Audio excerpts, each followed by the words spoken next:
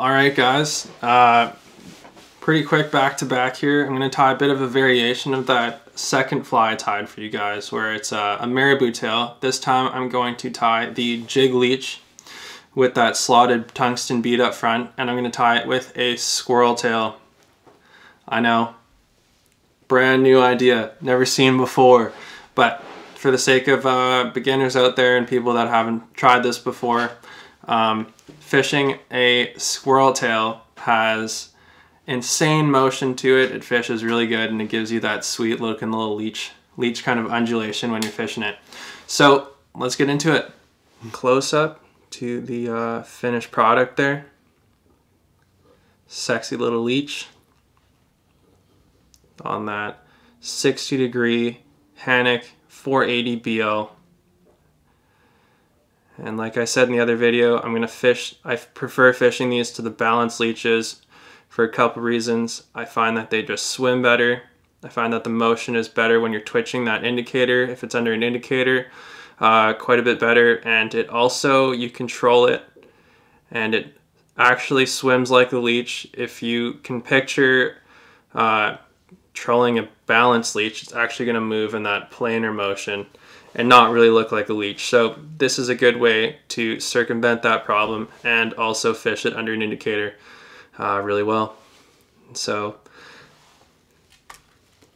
let's get to tying it. And just so you guys know, I include in the description all the tying material that I use. I try to keep it fairly simple. I don't try to tie with crazy exotic material or things that you can't find in your local fly shop. Most of this stuff I get from Trout Waters here in town. Some of you have probably seen me there a bunch of times, basically live there. And so for the tail material, here is a piece of black squirrel. And we're going to tie this in with the long fibers facing down. On the back side, I don't know if it's hard to see here, but it's that kind of leathery section. And on the top is that fur. And again, for this fly, I'm going to tie with a UTC black thread in 140. A little thicker, a little stronger than that UTC 70, just so I can lock down these materials. I'm not tying any crawnies or dry flies, so for the most part, I don't have to use UTC 70.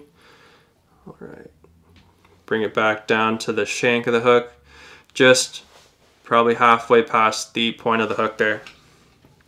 Cut off that tag end thread. And I'm going to start with tying that whole strip in. I'm going to tie it facing down, and that means the long fibers facing down. I tie that because when you actually fish the fly, it's going to be riding like that because of that, the way you tie it, and that tungsten bead is going to flip that fly upside down there, especially if you fish it under the indicator. All right, let's tie that in. Give yourself some room with that material. Tie a little section of it on the shank of the hook. Give it quite a few wraps because you don't want that falling apart. This is the meat and potatoes of the fly here. That little tail. All right, you can see how that comes off the back end nicely.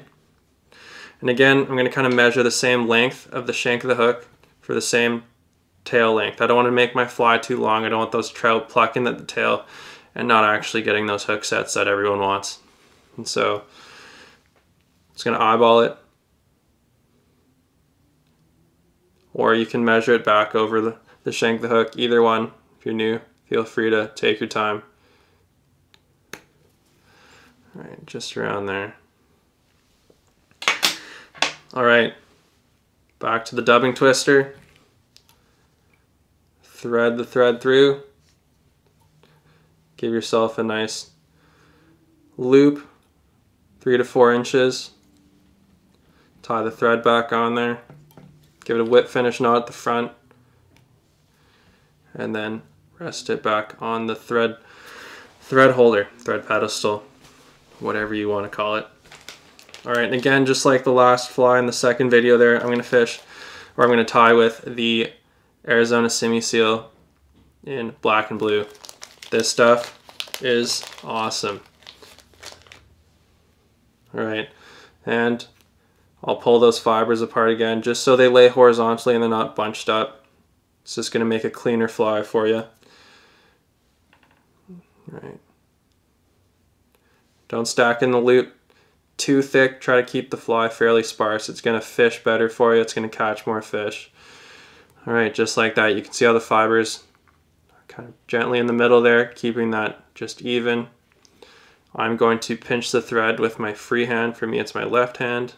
I'm going to give that dubbing twister several spins.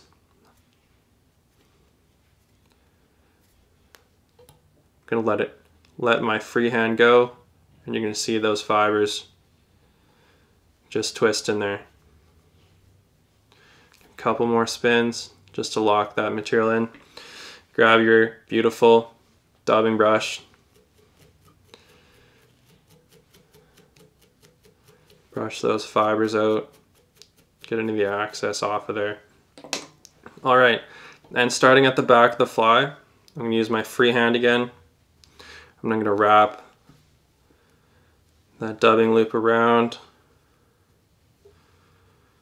the fly.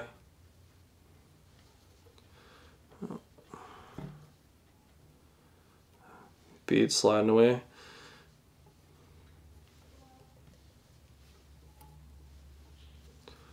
All the way to the front. And don't worry if you didn't tie enough into your dubbing loop there, or you're too sparse. You can always just do another dubbing loop and continue up the shank of the hook. We're going to brush those fibers back and forth.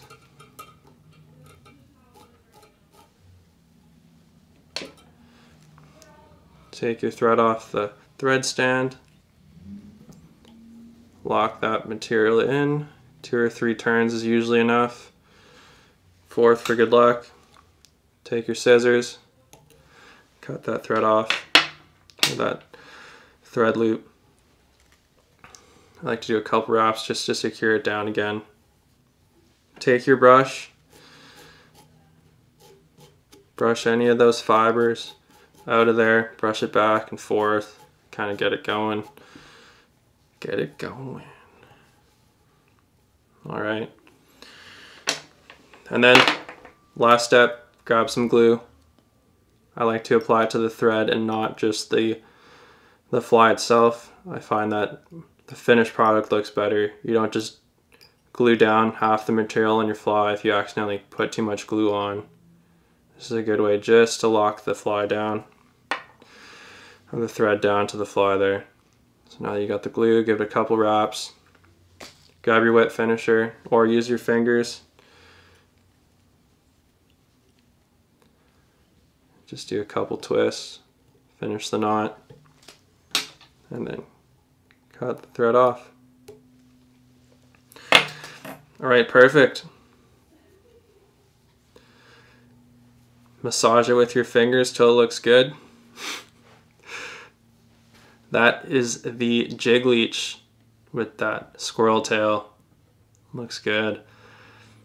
All right, if you got any questions about how to fish this or what applications are best used for this, leave a comment down below and I'll be happy to answer. All right, thanks for tuning in. Bye.